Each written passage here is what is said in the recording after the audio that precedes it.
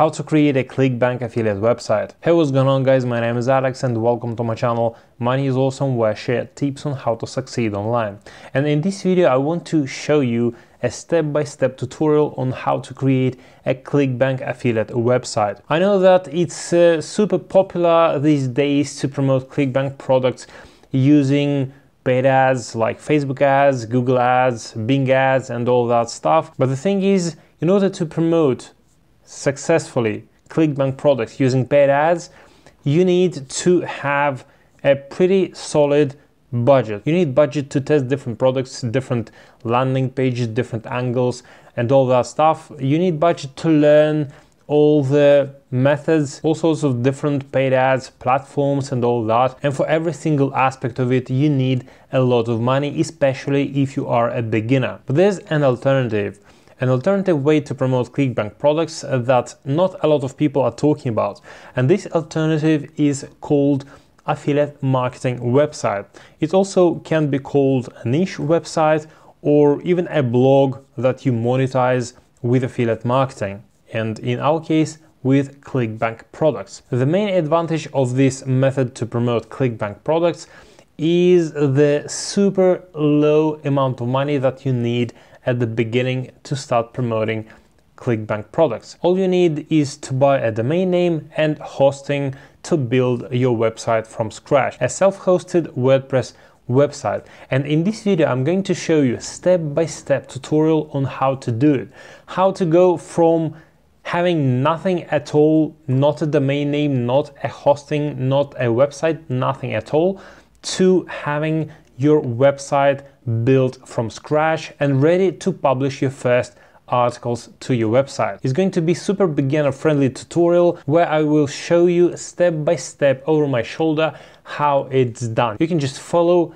each and every step and create your own brand new website from scratch in no time. Now guys, without further ado, let's begin. And before we jump to my laptop, if you want to learn how to make money with affiliate marketing but don't know how, I invite you to join my free affiliate marketing course by following the link below this video in the description. The very first step that we have to do before we start building our website, we have to sign up for a hosting plan and buy a domain name. Hosting is a space on a server of a specialized company that we are renting. It's exactly where our website is going to be located on the internet. All the content, all the files of your website. And a domain name is pretty much URL of your website. For example, youtube.com is a domain name. To sign up for a hosting plan with 51% discount, follow the link below this video in the description and you will arrive to the website of A2 Hosting. This is the hosting that I personally use myself to host all my websites for all the projects. So if you ask me which hosting company is better to go with, I would recommend A2 Hosting. But if you don't want to go with A2 Hosting, feel free to choose any other hosting company. It's totally up to you. Having said that, let's continue. On this page, all you have to do is just click Get Started to claim your 51% discount. Right here you have three options: Light, Swift and Turbo. So basically, if you plan to build just one single website, I recommend you to stick with Light because it's going to be the cheapest option. If you plan to build more than one website, then I recommend you to go with Swift because it will provide you with unlimited amount of websites. This is the plan that I personally use because I have multiple websites. I have a website for this YouTube channel, I have micro niche affiliate websites, and from time to time I create even more additional websites for separate projects. So for the sake of this tutorial, I will choose Light. When you click this button, Get Light, 51% discount will get applied automatically, so you don't have to worry about it. Now we have to pick and register a domain name. I can give you one solid recommendation: don't overthink this. Just pick a domain and move on. There's only one criteria that you have to meet. You have to choose .com domain. So for the sake of this tutorial, I'm going to choose totally random domain name. For example, randomdomainblog.com. Check.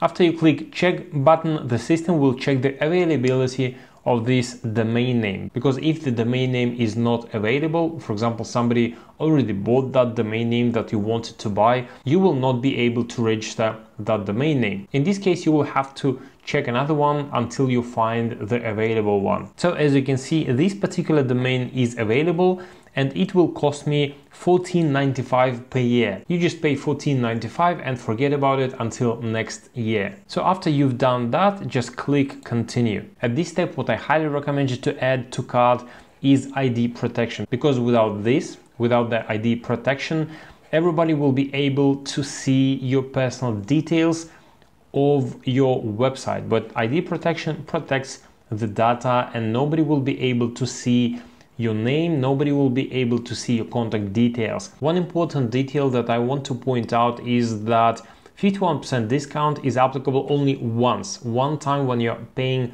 right now, when you're creating your account. By default, you get offered to pay for 3 years right away to apply 51% discount for 3 years in advance. But you are free to choose to pay for 1 month only. For that, you have to go to the cart right here on top of the screen.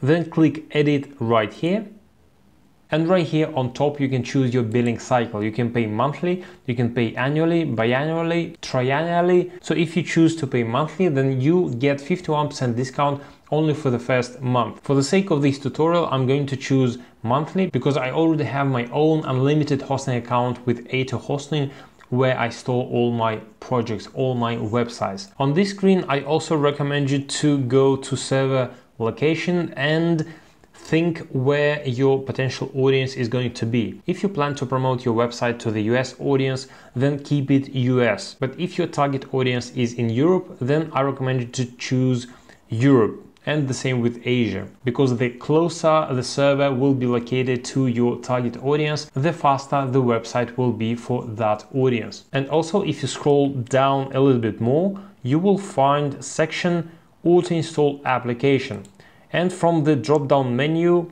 choose WordPress. On this stage, click done, and we're done here. Now you have to fill out these 3 fields right here to calculate the taxes if you have to pay them. Then click update totals, and as you can see, I personally will have to pay taxes because I'm from European Union.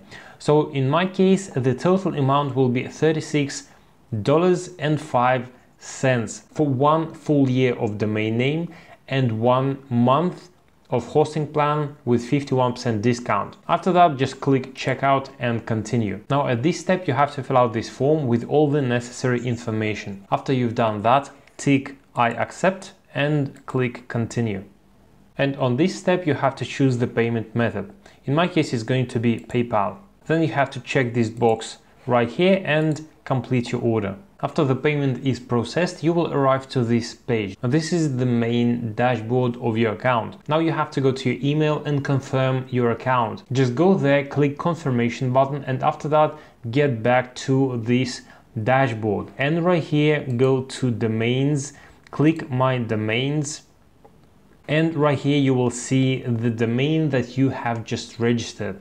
You can click the right button of your mouse, click open in new tab, and you will access your website. Your website is live already. And now I'm going to show you how you can access the admin panel of your website, where everything is happening, where you're going to be publishing your blog posts, where you're going to change the theme of your website and edit all the settings of your website. To access your admin panel of your website, all you have to do is go to the address bar of your browser and right here put after your domain name. For example, in my case, it's going to be randomdomainblog.com. You have to add / and then wp-admin and click enter. And you will arrive to this kind of page. By default, your username will be admin, but you, at this moment, you don't know the password of your admin panel. For this, we have to go back to the dashboard of our A2 hosting account and set up the password of the admin panel of our website. This we have to do just once. And after that, you will be able to access the admin panel of your website without logging in to your A2 hosting account. This whole process is just the initial setup of your website, and after that everything is going to be really easy and simple. So right here in the dashboard of our A2 hosting account, you see right here cPanel login. Just click this little button and you will access the cPanel of your account. On this page you have to find the blog Softalicious Apps Installer. You have to click blogs right here, and after you arrive to this page, click WordPress, then scroll down and click on the icon of this little man just below the admin. The new tab will open automatically, and congratulations, this is the dashboard of the admin panel of your website. And right now I'm going to show you how you can change the password from your admin panel of your website. Click right here in the top right, click edit my profile.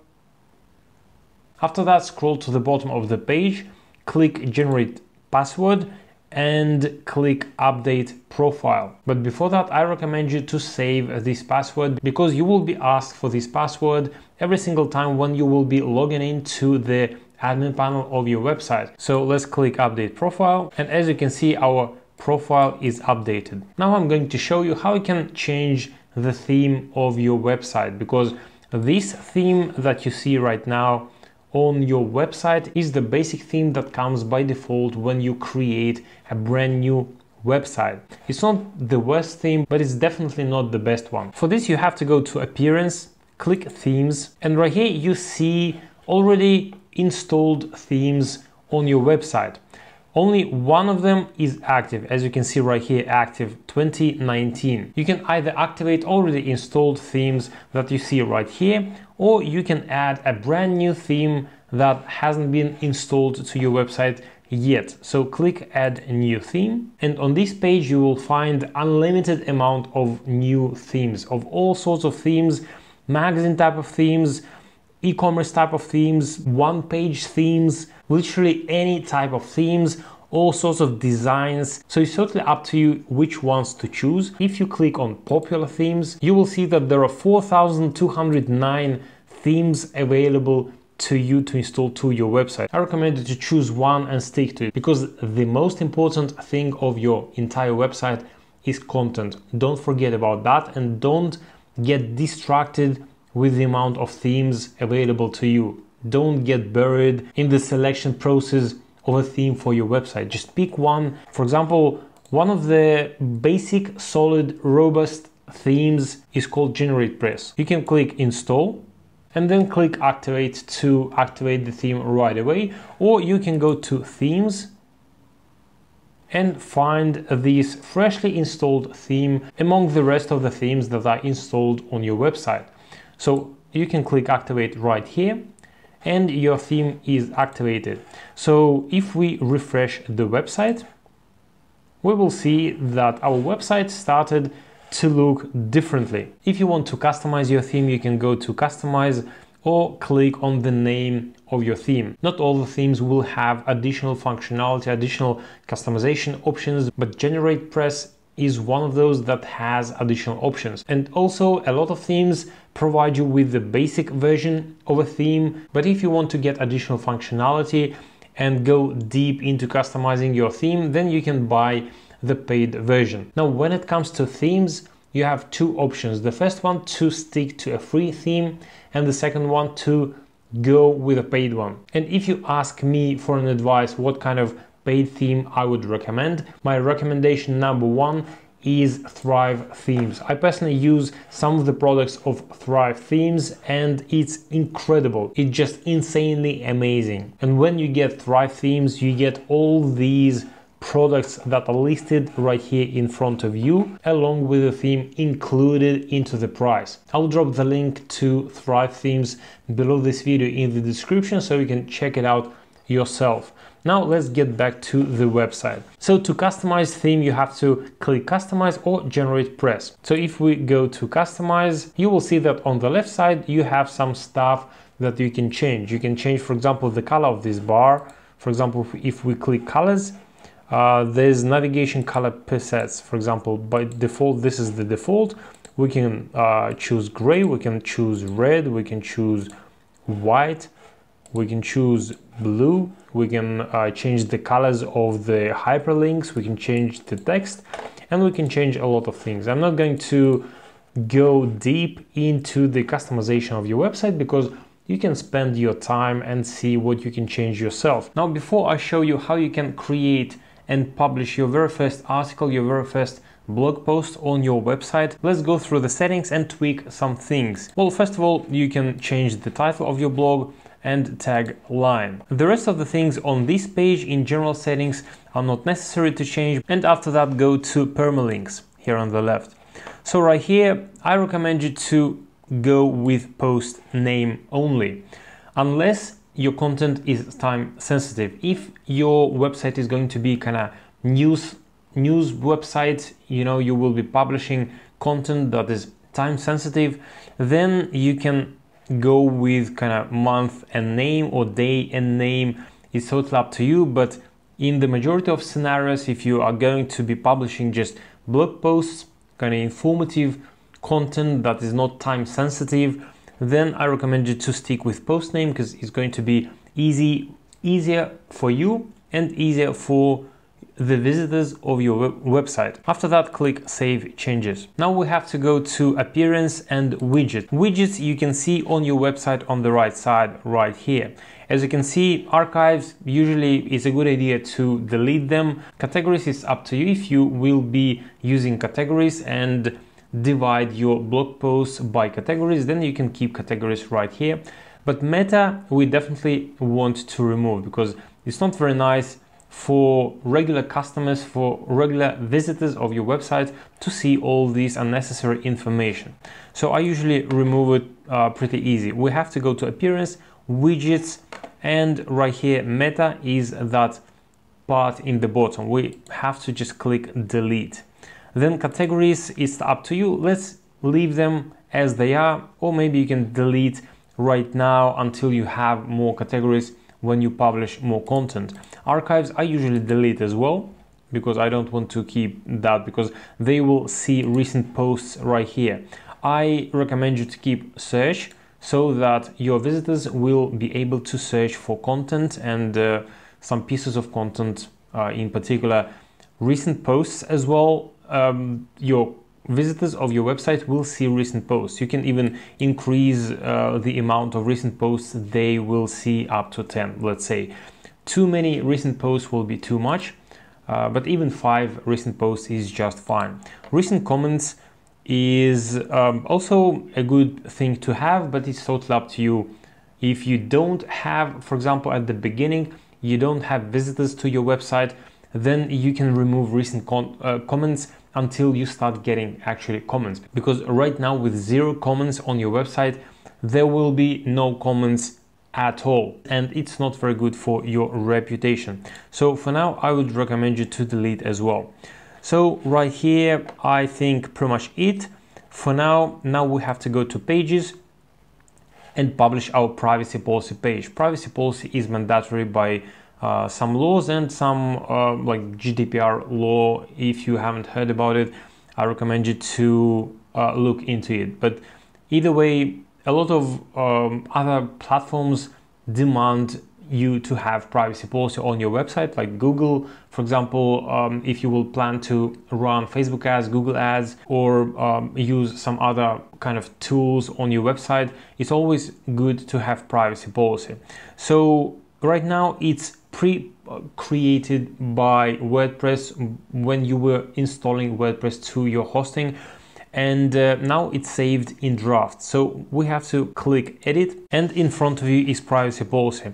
I recommend you to go through this privacy policy and edit if you feel the need to, because it's obviously created automatically, and some of the things may not be relevant to your website, relevant to the user experience on your website, and you might want to change some things. But if you are a beginner, if you don't have any idea what this is all about, just leave it as it is. You can also check this View Privacy Policy guide to help you understand what this is all about and how to write your own privacy policy. But also, if you Google, just go to Google and Google actually privacy policy creator, free creator or something like that, or free privacy policy generator and free terms of service generator as well, you will find kind of specialized websites how you can create those privacy policy and terms of service for your needs, and then you can just copy and paste to your website. But for now you can just click publish, again publish, and that's it. And if we go to our blog, we can refresh our page and we see the new page right here, privacy policy sample page. I recommend you to delete it as well. If we go to pages, all pages, and right here I recommend you to delete. For that you have to just tick right here, bulk action, move to trash, and apply, and that's it. If we refreshed our page, we have privacy policy here. Now it's time to create contact page. For that we have to go to plugins, add new, search for contact form, and let's install contact form by WP Forms.